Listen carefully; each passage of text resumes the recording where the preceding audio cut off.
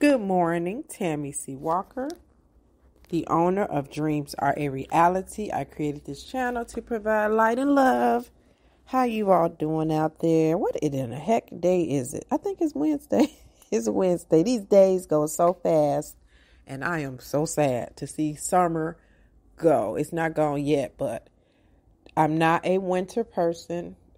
It's not only the cold temperatures for me, it's the clouds and no sun.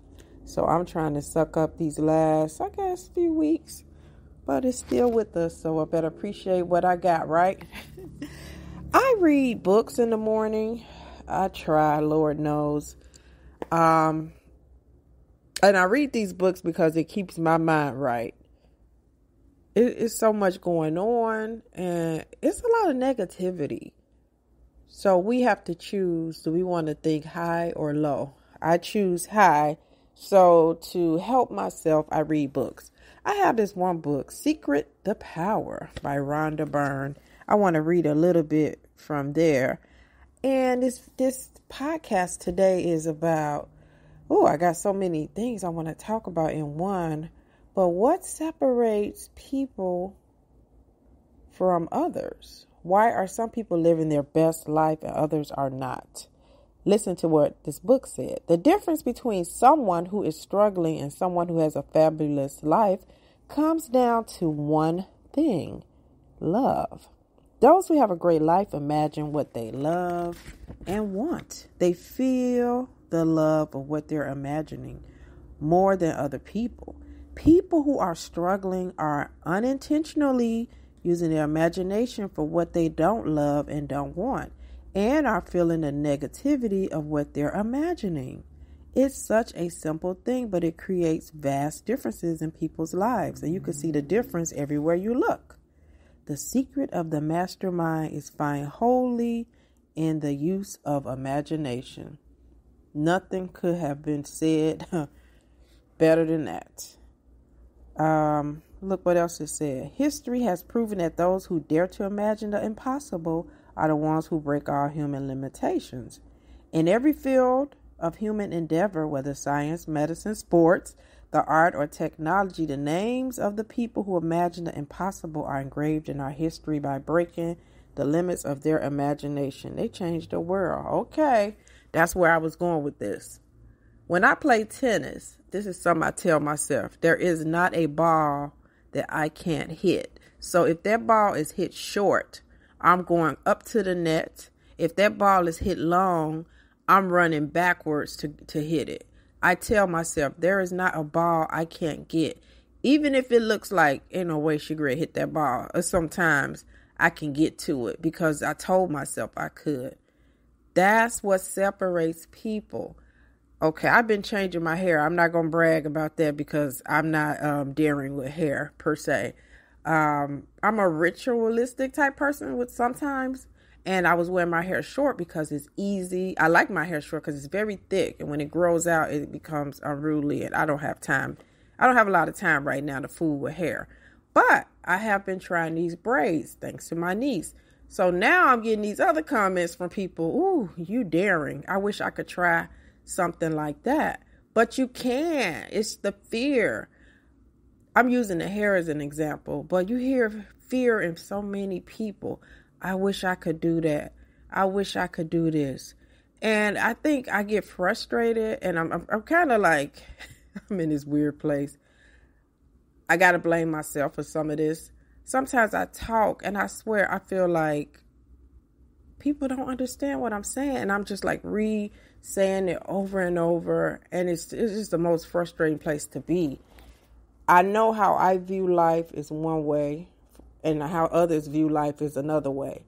The way I view my life or life is because of the experiences I have had. So I have to do better. That's one of the prayers I pray, believe it or not. Do not expect people to be the way I am or think the way that I do.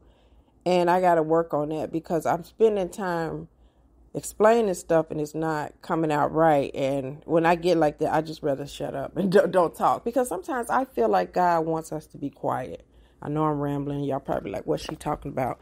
But what I'm trying to say is we all think different, and you have to watch how you think. If you come from a victim place, why did this happen to me? My life sucks. This person is better off than me. That's a real low vibration. It's negative thinking. Successful people, they know where there is a will, there is a way. There is more than one way to skin a cat. So it starts with your imagination. When I take a shower, I use this Bath and Body Works oil, like a bath wash. When I pour it in my hand, that ignites my visualization. I do this every day. I visualize me singing, me with my new guitar, me with my house, me with the love of my life. Boom, whatever I want, I visualize all of that in a 1 minute span. I do that every day. This is how I get what I want, because I keep seeing it over. I play a movie. Now that works for me. I'm just trying to give you tips on how I improved my life. I've been depressed. I've been at the bottom. I had no money. Okay, I've been there bad with money. I was bad with money. I've been through all that stuff. Cancer, losing my parents, brokenhearted, miscarriage, no money, horrible job, been there, done that. So that's why I do these podcasts and videos, because I've been to the bottom. And if you want to change your life, please just apply some of the stuff I'm telling you. Maybe you don't want to journal every day like me, or the meditation. You know, everybody has that thing that works for them. But do not be a victim. Do not complain day in and day out and you're not doing anything. It's just a waste of time. And this clock is ticking. The more we talk, the more the clock is going tick-tock. And we need to live our best life. I'm talking to different people right now about this job market. It is an amazing job market. If you want a job, this is your time. Get your resume up and running and apply. If you want your own business, score.org is a wealth of free information. Retired CEOs, they want to help you with your business plan. So check out that website. I'm going to put that in this podcast. But it all starts with the imagination. It all starts with love and high vibrations. And whether you think you can or you can't, you are right. But it starts with you. Get out of that victim mindset. Stop watching the Joneses over to your right. Do not look at the left. Do not look at your friend. Don't look at your cousin and them. Don't compare yourself. That's the most fatal thing you could do, is comparing yourself with others. And I keep hearing this. Do you, boo? These are the things I say to myself. Do you, boo? Where there's a will, there's a way. And there is more than one way to skin a cat. And where there's a will, there's a way. And there's more than one way to skin a cat. I've been saying that for over probably 15 years now. Those are the mottos I live by. You can change your life. You can change your life. Get out, enjoy your life. Please don't be a victim and stop, watching other people. God has you where you need to be. God don't make mistakes. We do, but he don't. And he has you where you need to be, because we got to remember, God, he sees way ahead of us. We think we know what we want, but he sees way ahead of us. And sometimes what we think we want, we don't need, if that makes any sense.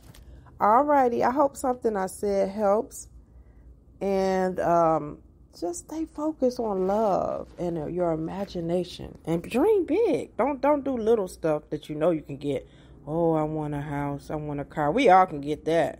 If you're paying rent and a car note now, why can't you get a house or a new car? That's kind of little stuff. Go bigger. Go bigger. Go bigger.